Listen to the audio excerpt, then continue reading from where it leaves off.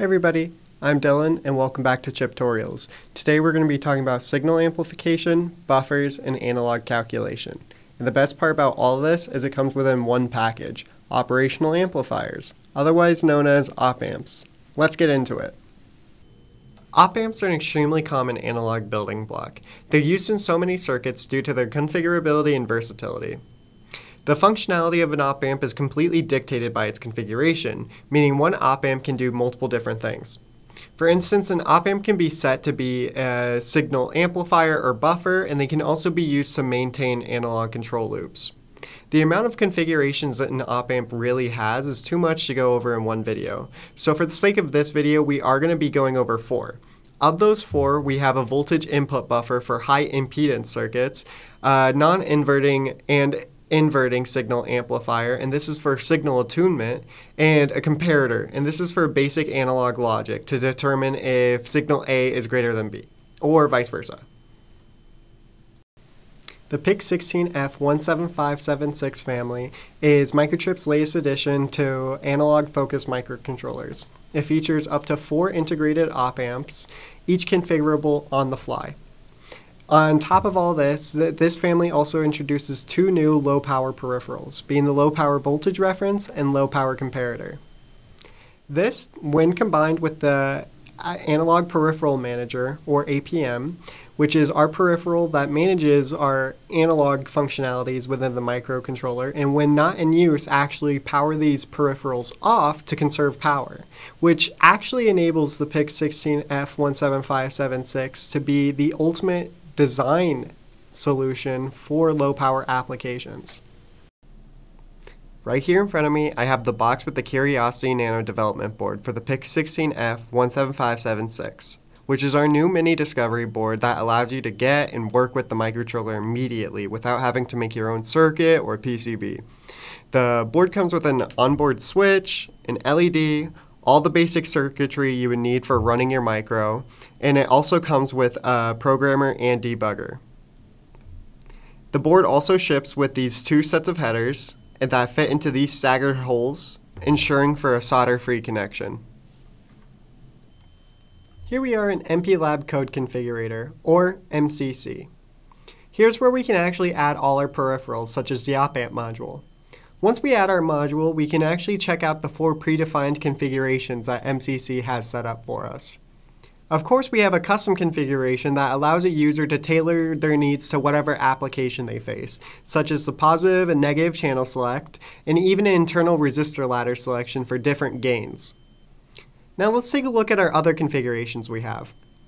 We have direct connection to pins. And also notice here we have a different schematic showing what's going on with our op-amp module and what's going on with our pins. Unity gain buffer, non-inverting programmable gain buffer, and inverting programmable gain buffer.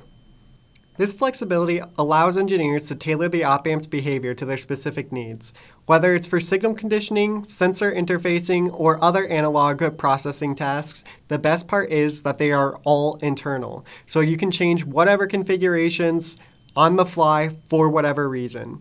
Whether your application calls for it, or maybe you just want to swap out boards while keeping the MCU, you don't need a different circuit planned for op-amps when it's something you can handle in your MCU itself.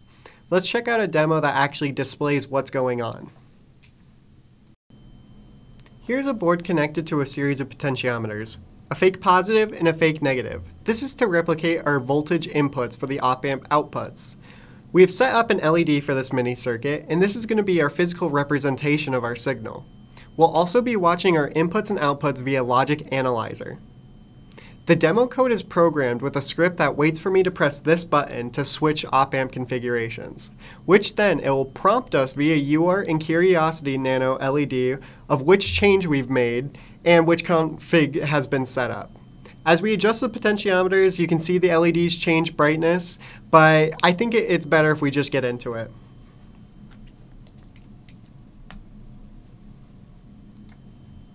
So that let us know that we are on direct connect to pins, which is just a comparator circuit, meaning if I have this one at all more than the other one, it's a full degree up. We can switch to the other one, where this is going to be a voltage follower, and this follows our signal 1. And then we can move on, and this is going to be our non-inverting amplifier. And so you can notice that we can get a gradual change, but it's much higher than our signal 1.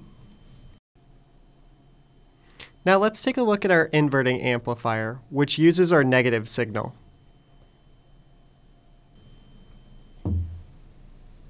And as it switches, it's the opposite. Operational amplifiers are indispensable components in the field of electronics, offering a wide range of functionality in such a compact package, it just makes sense. The PIC16F17576 family of products offers 4 internal op-amps providing enhanced flexibility and performance, along with our new low-power peripherals. It just makes sense that you would consider this MCU family an excellent choice for various analog applications. And whether you're working on signal-sensitive equipment like measurement systems or power management, understanding and utilizing op-amps can significantly improve your designs. So if you want to learn more information on our op-amp peripheral, I'll be providing a link in the description for the board itself, the part, and the family page, which will give you information on the op-amp peripheral, documentation like the data sheet, and even links to code examples. And if you want to test out the code example that we used in this video, I'll be posting that on MP-Lab Discover. So be sure to leave any questions you have in the comments, and thank you so much for watching.